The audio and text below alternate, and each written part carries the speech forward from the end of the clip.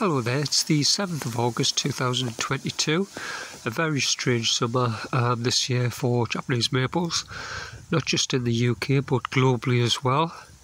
We have several trees, just like many of our friends in our Japanese maple group on Facebook, who have seen autumn colours from basically June, early June onwards.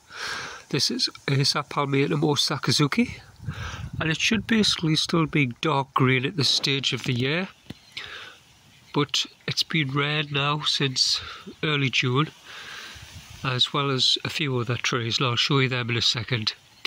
The reason for this is possibly, well, it's most probably weather related, but the possible cause is obviously hard to define. This year I've been told from a good friend in our group that the UV light from the sun has been quite high this year, and I've also been told the other day about a lot of solar flares from the sun as well this summer. So whether these are having an impact on the light and the chemical makeup of the leaves, I'm not sure, but it's most likely the case. Sakazuki here, it always suffers some leaf issues, sometimes a lot of dryness. We've seen a lot of problems this year with that a lot of maple keepers have had is dry leaves, and again this has got to be linked basically to the moisture balance, oxygen balance in the root system, or the fact of the same factors are turning the leaves more autumn colours than keeping them in their summer colours. So there's a lot of strange things been going on. Acer palmatum dissectum surya at the back, that's got a little bit red but not much. That's a normal colour. Acer palmatum uenayama there. Now this tree last year was in the sun, full sun, and it picked up some red just like this, so I'm not sure that's been affected greatly either. The Sakazuki is one of the main ones, and a neighbour and cat there haven't tried to ask me for something to eat.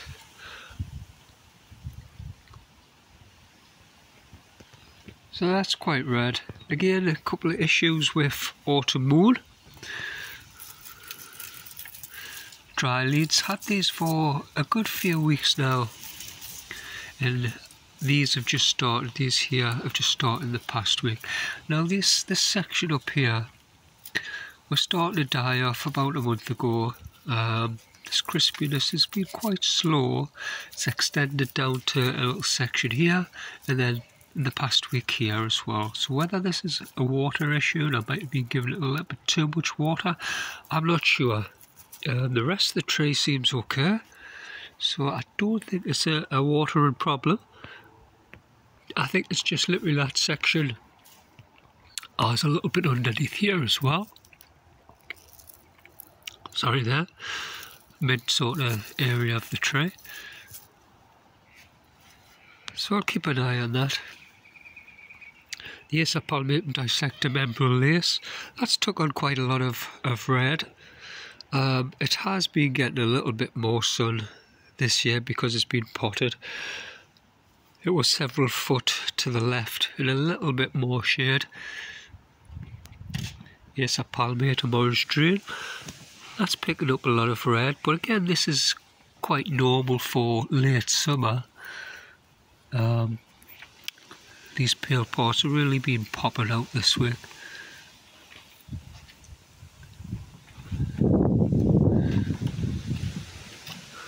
Another orange dream there, very similar colours. Acer palmatum, Acer shraswanum moonrise there. It's picked up a lot of reds in the last couple of weeks. Now, it usually holds its colour of its greens until at least September, apart from a few blushes of colour here and there, but those red leaves are quite prominently one-toned. Acer palmatum Sukasa silhouette here, picking up a lot of red to the top of the tree. And the Acer palmatum dissectum emerald lace, a little potted one, This one always picks up a lot of heavy red blushes, so that's not unusual. One of our Japonica maconitifoliums here, the ground tree, is picking up a lot of blush of the darker red. Again, that's sort of normal for this tree in the summer. It has suffered from a lot of brownness to the top of the tree, which it hasn't done for a few years. As you can see, the leaves are quite damaged here. So there's a lot of leaves on the top of the tree and the sort of sides that are exposed more to the wind and the sun. But overall the tree's doing okay, so I'm not too concerned about the brown leaves on the top. And if I show you the potted aconitifolium, now this has been the worst affected for the autumn, the early autumn colour change. As you can see, these leaves now, although it's only the 7th of August, are nearly all fully red. Now this colour you would not see until well into next month. There's still little bits of green here and there.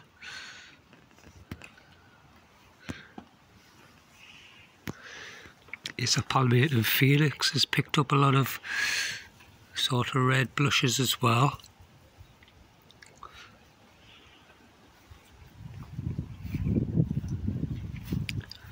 Garnet is normally red, so there's nothing to worry about. Again, a lot of crispiness to some of the leaves this year. This has been a constant battle with this tree every year. The last couple of years I haven't done too badly with it. I'm trying to avoid this brownness. It's either, what counts for this is either too much moisture in the ground or not enough water, and I think it's possibly too much water, too much moisture. The winds, when you have a lot of winds, especially warm winds, the leaves can dry out. So you sort of try to compensate that. But that balance is quite tricky. But never mind, the leaves will come back perfectly next spring. This is Acer Palmatum red wine. It's in full sun, so it's turned quite red. Again, fairly early for this tree. Acer Palmatum Benimako, this tiny little one which we nearly lost. That's been all red now for several weeks. Now that would really be a green colour again.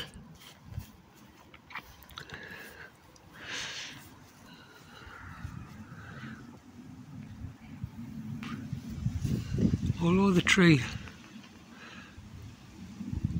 looks nice, I would rather prefer to see it green until at least September. But it's just one of those strange phenomenons that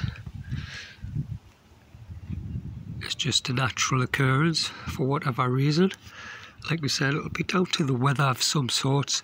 Also worth noting as well is the aconitifolium started dropping its seeds about 3-4 weeks ago, and I've kept a lot of them in here just to show you for the video.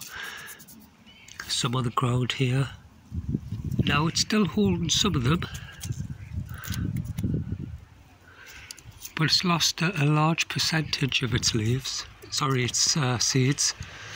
Now I don't suppose these are fully formed, because normally these wouldn't drop until late September, October.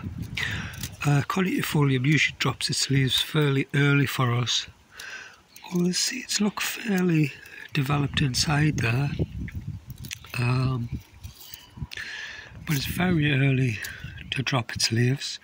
Also worth noting as well is the aconitifoliums and a few other trees as well, and I'll show you in a second, have been dropping random leaves for at least 2-3 months now.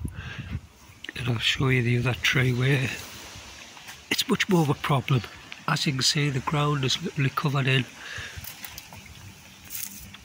fallen leaves. These ones been decayed for some weeks. This one's more recent, going green. This one's been affected. This one usually does okay for us, but as you can see, it's got a couple of brown leaf issues there. This one was been dropping leaves. I think the little butterfly tree here, that's been dropping a few as well. But your contifolium, as you can see, it's been dropping leaves for several weeks now, and it did this last year during a very hot spell where the temperature rose quite high for about 3 days, and the tree dropped a lot of leaves that week and on and off for the rest of the year. But this dropping of leaves again this year has happened more on the tree, although it's still quite full. It's nothing I'm concerned about. If I can show you next door's very mature large silver birch trees. Now, these drop leaves constantly, and I'll show you here.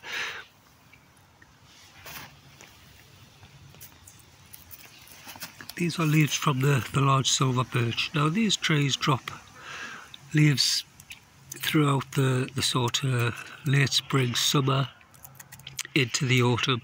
So it's obviously a natural occurrence that trees drop leaves. This is Acer palmatum katsura here. Now this is another one that's dropped a lot of leaves for the last couple of months. The tree itself is doing okay. It has a few leaf issues of browning the leaves. Possibly a mould issue, I've been told. But it's grown a lot this year. The